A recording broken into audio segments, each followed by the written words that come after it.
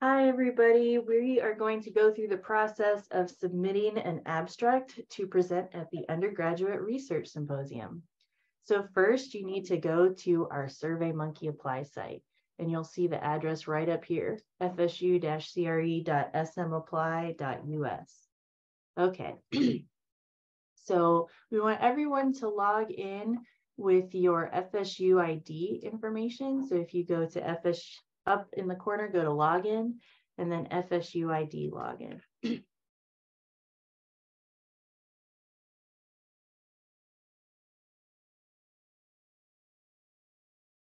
Okay, you won't have this screen most likely, so I'll click applicants, and then you'll see this screen. You'll see I have no applications. So when you click on view programs, it'll show you all the different things you can apply for. And for this, we are going to submit our symposium abstract. So I'll go down here and click more. And then I will click on apply. And now the next piece is to fill out the form where you put in all of your information, your project's information, and add your abstract.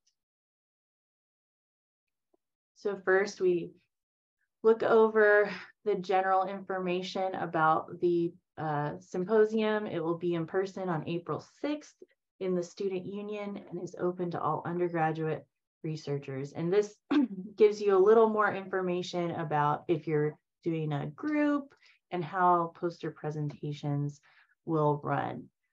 So I'm going to fill this out as if I'm part of a group with my colleague, David Advent. cre.fsu.edu. I am, if you are a UROP student and you hit yes, you will have to add your UROP leader names. Otherwise, just hit no. And we're going to ask about Garnet and Gold. Are you honors in the major? Okay, so this piece is where you select the time frame that you want to present your posters. So there will be 4 different time slots for presentations. So it will be on a Thursday, so be sure to check your class schedule and try to pick a time frame that doesn't interfere with classes. But if that's not really an option, we will be providing excuse letters. Okay, and then let us know if you're part of a group. If you click yes, we'll take you to more pages to ask about your group members' information. If you click no, we'll get information about your project. So I'm going to click yes, and let us know if you've ever participated in UROP before. So now I can enter information about my colleague, David Advent. But I really want him to fill that piece out. I can start to put in information and he can edit it, because I don't think you can continue on to the next piece unless there is information. And the next piece is where you talk about your project.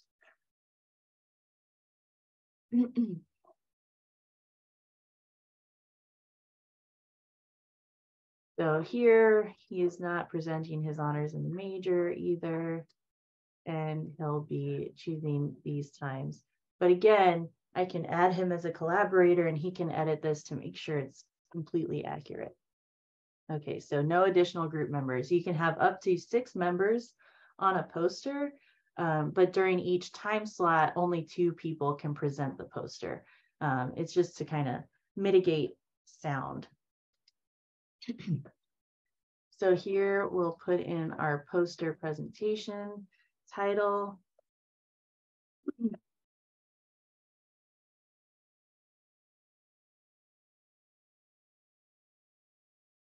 Okay, then selecting your research mentor's title, if they're a doctor, professor, Mr., Ms., or if they have a different title, please be sure to confirm with them before submitting.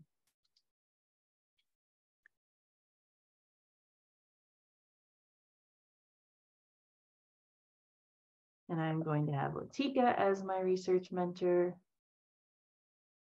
And if you have any additional research mentors, please add their information along with their title. And this is asking about the Nourishing Creativity lunch hour, which is going to be during the day of, and you get to do a more creative presentation as opposed to necessarily a poster. If you are in UROP, you must do a poster, regardless of if you're in nourishing creativity or not. So I'm going to say no, but if you do select yes, or I need more information, you'll get an email about the nourishing creativity and a link to the application. And let us know if you have any special accommodations.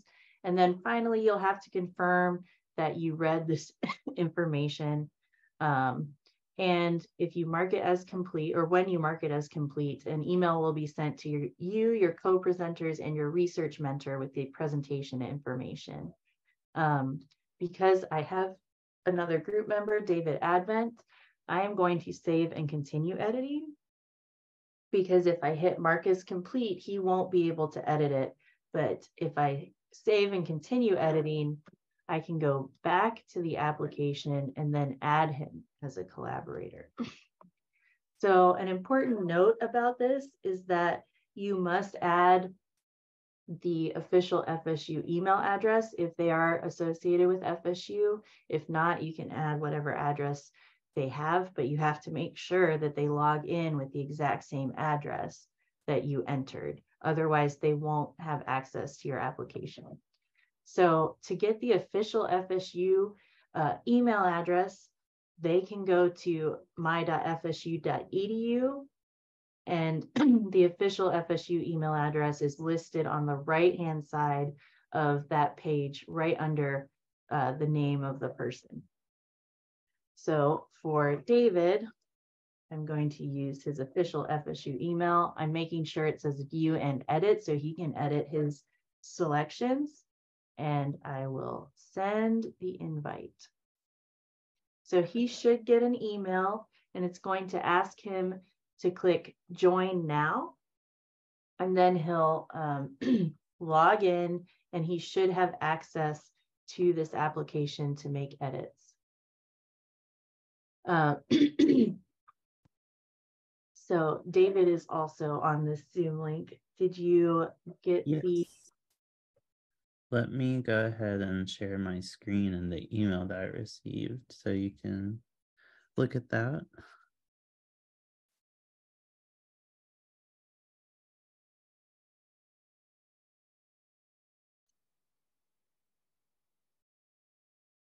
Restart. So this is what the email should look like when you receive it after the person who's submitting the application adds you as a collaborator. So you're going to click on Join Now, that button there, and it will bring up SurveyMonkey for you. You will want to make sure that you're logged in to SurveyMonkey Apply with your FSU ID. And when you're already logged in, after you click on that button, you should get this page that says, thanks, you're now collaborating on an application. You can continue to that application, click on fill out a form, look over the information. That's Alicia's information. And then I can look over and see, okay, well, maybe I want to use this email instead. Or really anything that needs to be changed, you can change that here.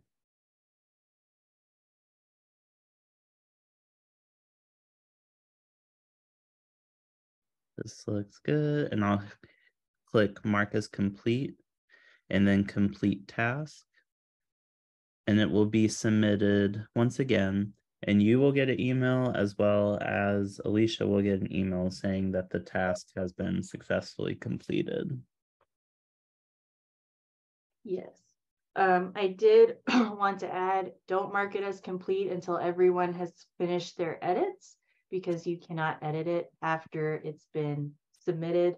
And then finally, your abstract, you will have time to edit it before it goes into the program. So if it's not quite perfect for the program, when you submit it here, you and your research mentor will be able to edit it for the program. So thank you so much, and let us know if you have any additional questions.